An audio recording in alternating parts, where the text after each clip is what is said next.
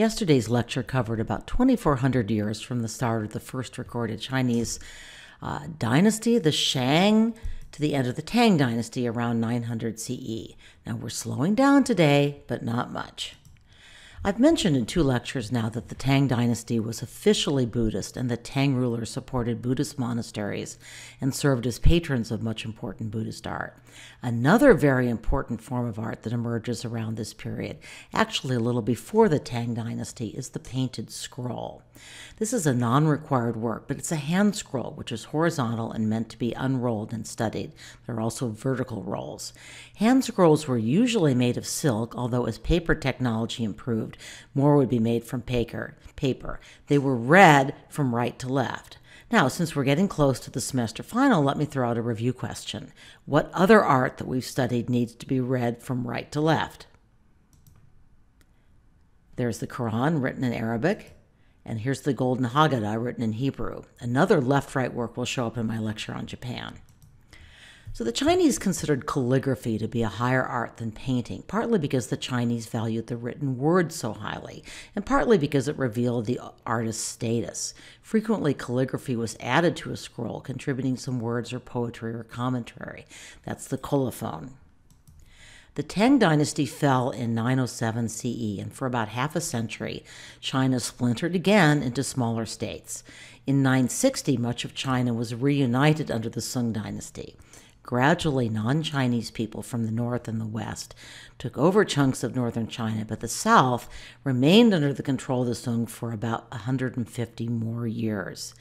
Despite the threat of invasion and continued military weakness, this was a vibrant time culturally for the Chinese.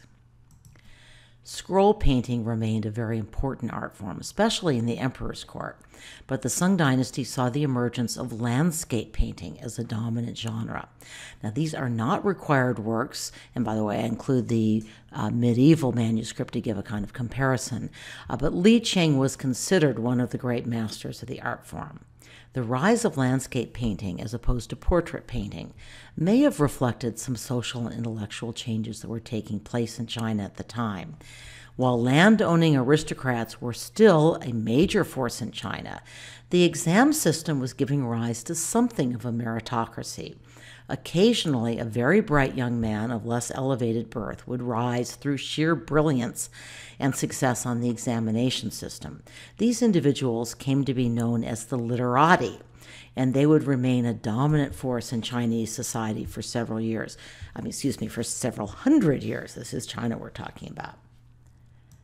Okay, I am finally getting to a required work, but I felt needed some context because part of what makes this work so important and Fan Quan as an artist so important are the ways that he broke with Li Cheng and other Chinese landscape painters whose work he had earlier admired and apparently imitated. We don't know a lot about Fan Quan, but apparently he was an academy painter attached to the court who decided to leave the court and live as a recluse in nature. He was a follower of Taoism. So how does this show up in his work and in his personal life? Ouch. This is a complicated slide, but it's important background information. The focus on living in nature and developing one's inner life is very Taoist. But Fan Quan was also associated with another very Chinese synthesis. We talked about the Han synthesis before. This is known as Neo-Confucianism. This gets deep and complicated, and I'll be honest, even after doing a lot of reading, I'm not at all sure I get it myself, especially the difference between portraying nature directly and portraying nature's essential Li and Qi. So let's try to wrap our minds around it this way. I'm going to show you 2 required works from the 19th century. Stay tuned after Christmas. One is from the US and one is from Mexico. Both are examples of romantic landscape painting. Here's the US work, an example of what's called the Hudson River School. Stay tuned. And here's a Mexican painting a little later, but representing pretty much the same art historical period. So what do these 2 works have in common with the Fan Quan landscape, which I'm assuming you have open in your workbooks? Well, they're both dramatic. They both include strong values, that is, contrasting shading of light and dark. Although, of course, Fan Quan's ink painting is monochromatic, and these are colored. All three of these works also include tiny human figures, and each work portrayed as a part of nature, but also as fundamentally dwarfed by nature. The figure on the upper left, by the way, is a self-portrait of the artist. The mule train on the bottom from Fan Quan's painting may be a group of pilgrims traveling to a Taoist or Buddhist monastery, which were often located in the mountains. But Fan Quan's painting plays with our perspective in a way that the other two 19th century paintings do not. This painting is essentially divided into three registers, a little bit like that funeral banner, right? Each is painted with different kinds of brushstrokes, and each presents a somewhat different perspective. This is not a vision you could get from standing in a single place. Moreover, each area of light and dark occupies different spaces. They really don't connect. And finally, each section uses distinctly different brushstrokes. The foreground at eye level has what one art historian has called crisp, well-defined brushstrokes. The misty, large central area with the mountains is executed in a pale ink wash, which is produced by diluting the ink with water. What are called raindrop texture strokes capture the vertical cliffs. The artist also uses different kinds of brushstrokes to portray different kinds of trees. Okay, another Back to the Future moment, sorry. By the time we get to our whopping 27 global contemporary works, which I will tell you up front I think is too many, we're all going to be gasping for breath. So I've been trying to introduce some of these works earlier in the course. So why do you think I put these two works together? What do they have in common? Well, the artist of the work on the left is Korean, not Chinese, but ink wash or literati painting was very popular in Korea as well as China. As you'll hear soon, Korean art was in general heavily influenced by developments in China. This artist was quite deliberately using traditional Asian ink wash methods, that is the 20th century artist, even though the work also reflects the influence of 20th century abstract art. Song Sunam was a leader of Korea's Sumukwa, or Oriental ink movement in the 1980s. That term is the Korean pronunciation of the Chinese word for ink wash painting, also called literati painting. Think maybe the College Board will ask you to draw a connection? I would not bet against it. Next dynasty, please. The Chinese name notwithstanding, the Yuan dynasty was the first foreign dynasty to rule China, and it ruled until 1365.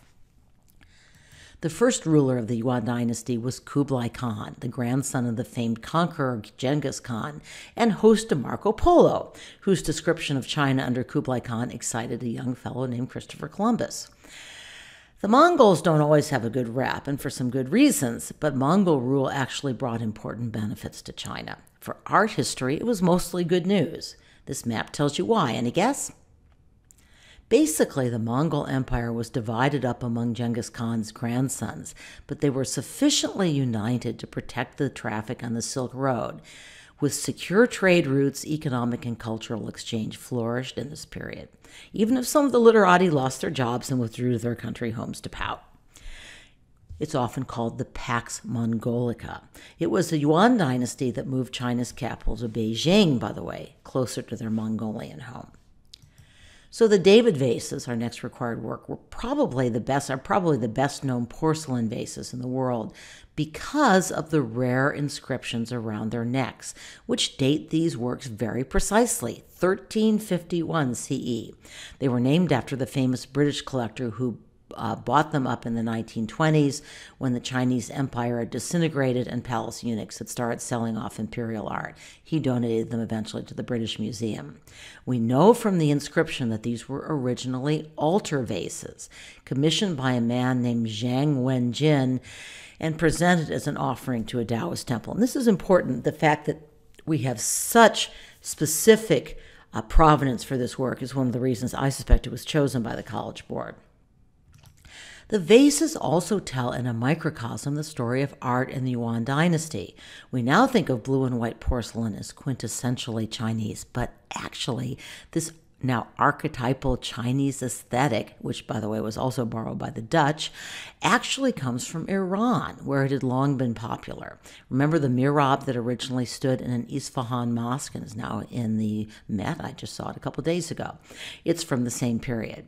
Chinese merchants were eager to sell to this rich market, and with Mongol armies guarding the Silk Road, they could get their goods to this market safely. Iranian mines also gave Chinese the cobalt they needed to put the blue into their porcelain. What the Chinese brought to the exchange was porcelain technology. Now, the technology had long existed to produce fine porcelain from kaolin, or fine white clay, but adding color decoration presented some serious problems because few substances could withstand the high temperature that was needed to fire kaolin into porcelain. In the Yuan period, Chinese ceramicists discovered that ground cobalt could be mixed with water and painted on an unfired piece of porcelain. In the kiln, the blackish pigment turned a rich shade of blue. This innovation began the famous tradition of blue and whiteware, which for centuries would be created for markets in China, the Muslim countries, and in Europe. Copper oxide was also used successfully as a decorative agent in the same way, creating the class of porcelains known as underglaze red. The imperial kilns in Jiangxi province became the most renowned center for porcelain, not only in China but in the world. So I've mentioned that the David vases were made for a Taoist temple, so the imagery is not surprisingly very Chinese. We see our old friends, the phoenix and the dragon. These items were not made for the imperial household, but the phoenix and dragon nevertheless traditionally represent the empress and the emperor. But what is their greater significance in Taoism? The phoenix often represents the yin, passive female energy, and the dragon represents the yang, or active masculine energy. Remember my earlier disclaimer about this. I'm not a Taoist. In my experience, women have plenty of active energy. So I'm going to pause here so that I don't choke YouTube. In my final, and I hope shorter, lecture on Chinese art, I will talk about the Forbidden City and the formidable Chairman Mao.